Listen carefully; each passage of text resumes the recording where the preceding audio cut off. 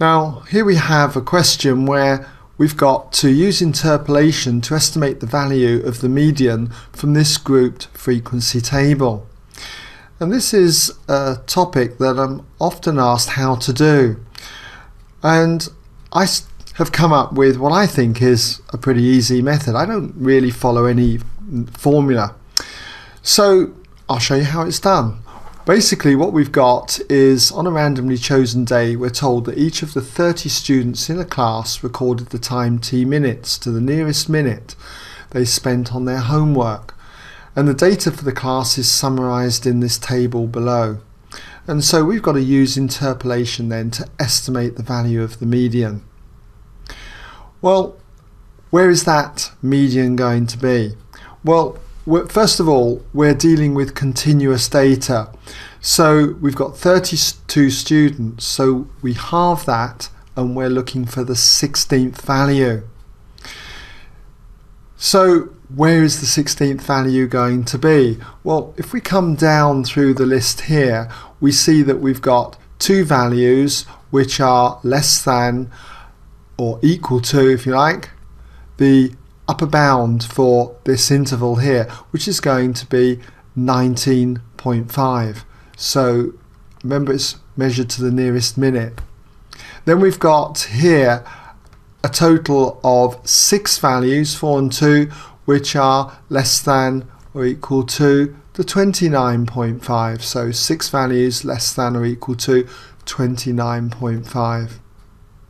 Coming down a bit further, we're still looking for where that 16th value is going to be.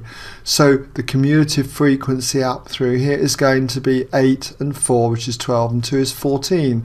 14 values then are less than or equal to 39.5. Remember, we're measuring to the nearest minute. If I carry on a bit further down and I take another 11, that's going to bring me up to 25. 25 values are less than or equal to 49.5. So the 16th value has to be in this interval from 40 to 49. Now, strictly speaking, it doesn't go from 40 to 49. It's going really from 39.5 to 49.5. And what I do is I just draw a line, always representing that class interval. And on this class interval, I'm going to mark in the lower bound, which is 39.5. And the upper bound is going to be 49.5. So I've got my class interval there. Now I do know that there are 14 values less than the 39.5, and I'm going to write that below. And I know at this upper end I've got a cumulative total of 25 values are less than the 49.5, so I put 25 there.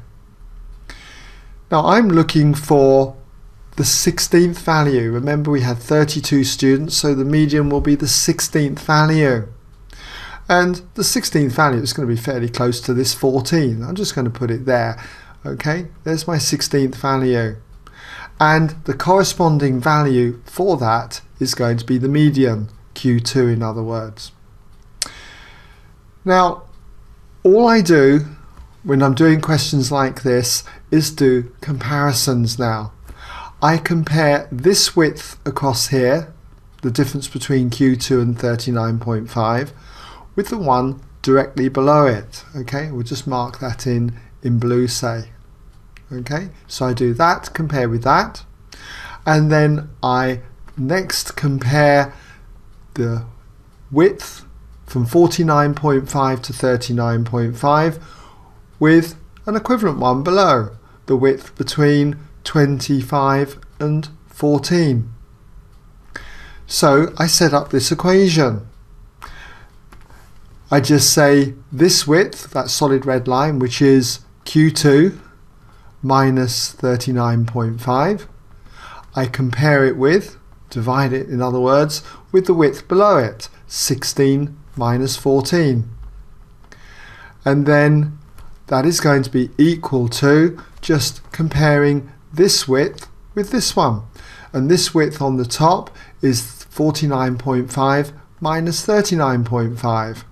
49.5 then minus 39.5, and then I compare that with the width below, 25 minus 14. What I'm basically doing is setting up what is called a ratio equation. I'm comparing this with this width, and it's got to be in the same ratio as this width compared with this one. Dead easy in my opinion anyway.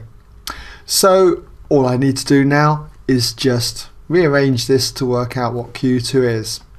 And if I do that, what I've got here is essentially 16 take 14, which is going to be 2, and I'm going to multiply both sides by 2.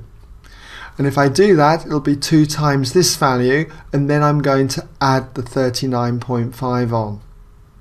So I've got 2 then, coming from the 16 take 14, multiplied by this fraction. Well, the top here is going to be 10, and the bottom here is going to be 11. So it's 2 times 10 elevenths, and then I add the 39.5.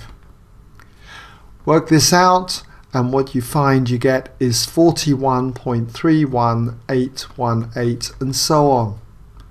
And if I round this, say to, let's say 3 significant figures, it's going to be 41.3. 41.3 then minutes to 3 significant figures, 3SF for short. Alright,